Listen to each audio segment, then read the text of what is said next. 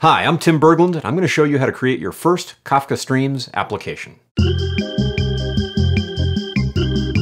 Now, before we get started, I want to make it clear that I'm not showing you all the details. We are going to be walking through code, and I will maybe even literally wave my hands at a few points. I want to give you an idea how the API works. I'm not walking you through a listing of the actual demo app. Now, that app is linked here, and I encourage you when we're done to go look at that code and run it, because that's going to be your next step. But here, I'm really just trying to give you an idea of how to set things up, what the key elements of the API are, that is what the important classes are, and how they work together. So I want to show you the basic shape of the thing to prepare you to look at the actual code. Now, if you've written Kafka producer or consumer code before, a lot of this will look strikingly familiar. If you haven't, that's okay, because it's actually pretty simple. We're going to start by creating a properties object, and we're going to fill it up with just a few parameters to kind of get streams off and running. Let's take a look at what those are. Now, I have imported this thing called org Apache Kafka Streams config, and if you look at how I'm using that on lines 4 and 5, that really just prevents me from having string literals in my code.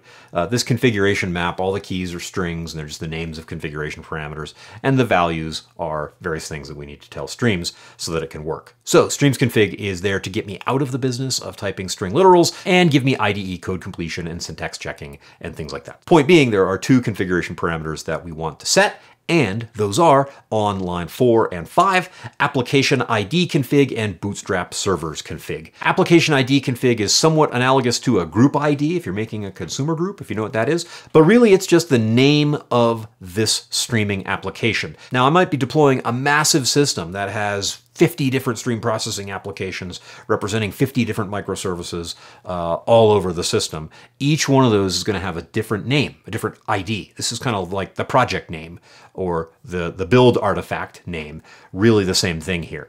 Every instance of this application that I deploy that has that same ID is going to act in Kafka's mind like an instance of the same stream processing application. And Kafka will work to distribute the load among all of those instances that have the same ID. So this is key at runtime, and this is key also to keep you straight in terms of what is the context of the stream processing that's happening here. That's all associated with this node. Now, bootstrap servers config is pointing the stream processing application to the Kafka cluster itself. Remember, this code is not running on a broker. This is running outside of the Kafka cluster proper. So this application needs to know where the cluster is. So it's typical to put the names or IP addresses of 2 or 3 brokers in this list here. That way, when an instance of this application wakes up, it can go through that list and say, hey, Mr. Broker, are you awake? Okay, good, you are. Tell me everything I need to know about the cluster and about who I am and about what partitions I'm processing and everything the instance needs to know, it can get just by talking to that broker.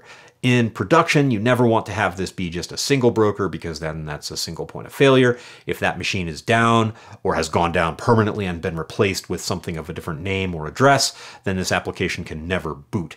And we get embarrassing episodes of downtime that way. So make sure you've got 2, 3, something like that, servers listed in the bootstrap servers config. Now, a word about types. In the previous episode in the series, I'd said that the events that are in a stream are composed of a key and a value, and internally inside Kafka, that's the good old byte array, key and value. Kafka doesn't care, but you care. You care a lot about the types of those things, and so now we need to make some decisions about how the Streams API will serialize and deserialize the data types that we're dealing with in our Java application into the bytes that go into Kafka and come back out of Kafka. Now, this being an introduction, I will again literally wave my hands. We're not going to dive deep into the topic of SERDES, but you're going to see these in the code.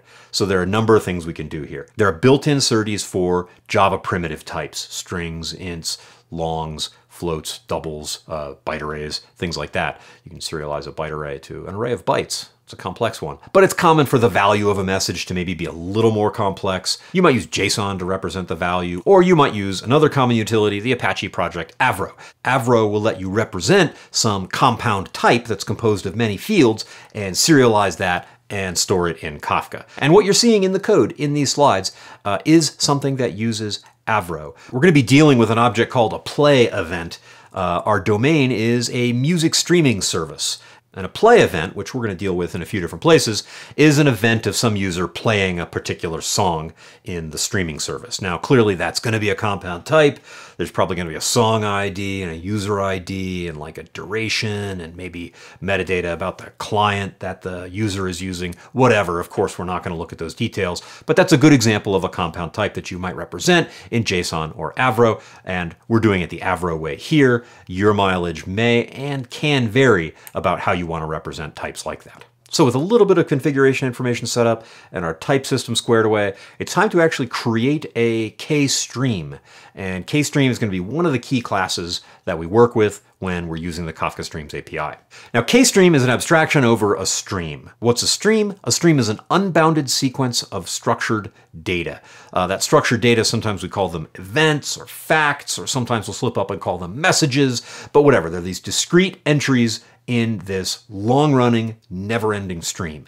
K-stream is a class that creates an abstraction over that thing. Now, to create a K-stream, first you see we use this helper class called K-stream builder. And that's got a method called stream that lets us look at a Kafka topic. And in this case, that Kafka topic is called play events. So that's just a conventional topic. Somebody's producing messages into it, but we don't want to think of it as a topic where we're going to consume messages. We want to think of it as a stream that we can perform higher level operations on, and that's what K-stream lets us do. So we call the stream method on the builder, and that gives us an instance of K-stream. Notice, of course, that it's typed. Its key is a string, its value is a play event. And again, both the key and the value could be any Java type. The value could have JSON in it. In this case, we're using Avro to help us move back and forth from bytes into a Java class. But regardless of how we solve that problem, the typing matters. And as you can see on line 3, when we create the stream, we pass in some type hints. We say, hey, please use the string serde for the key and the play event serde for the value. To do that, serialize, deserialize, that's serde, serialize, deserialize, when we're doing I/O on this stream. We're going to talk in the next episode about K-tables, but since we just introduced K-stream, now seems like a good time to introduce the concept of a table and how it differs from a stream.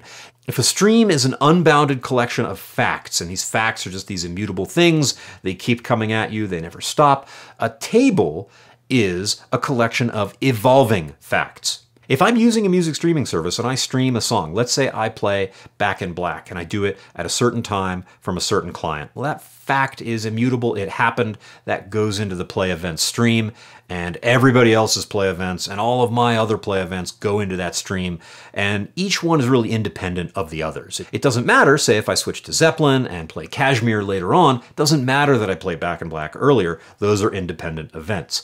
A table, though, is, as we say, a collection of evolving facts.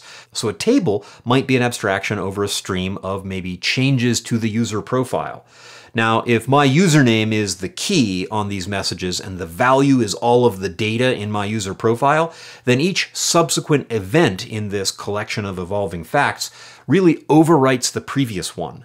It may have been that in my profile I set a certain location. I said, a month ago I live in Allentown, Pennsylvania in the United States, and I made that update, and that becomes an event in a stream. And maybe later on I've moved and I say, well, I don't live in Allentown, Pennsylvania anymore, now I live in Palm Bay, Florida. And I make that update to my profile, and there's a new event in that stream. That new event effectively overwrites the previous one. A table is an abstraction, as I said, over a collection of evolving facts. And the fact of my user profile may evolve as I move around, as I make changes to it, whatever those changes might be. And each new event effectively overwrites the previous one.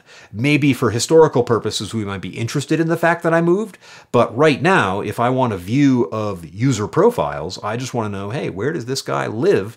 And I only care about the current update, not the previous ones. So that's the basic idea between these two abstractions, K-stream and K-table. K-table is a set of evolving facts. K-stream is just an unbounded sequence of facts. And if you listen to that exercise I just went through in describing what a K-table is, that really hints at the fact that a table and a stream are really two sides of the same coin. We could take changes to a table and make those events in a stream. Then we can take those events in a stream and sort of materialize them as a new view, as a new table, as you can see in this diagram here. And in between, when we've got that change log really from that first table, we can do transformations on that. We can do stream processing on that. We have an API for that, fortunately. And we can turn that into a new stream and then later on materialize that new stream as a new K table. And this is a lot of the game as we're writing applications with Kafka Streams. We're doing this kind of thing. Now, sometimes data never properly exists in a table. It's just a stream. It's just an unbounded sequence of events. But as tables come into our life, we have to realize there really is this kind of duality between streams and tables. We can make one into the other. And the Kafka Streams API helps us with that. And in the next episode of the series, we're going to get started looking at how those transformations actually work in code.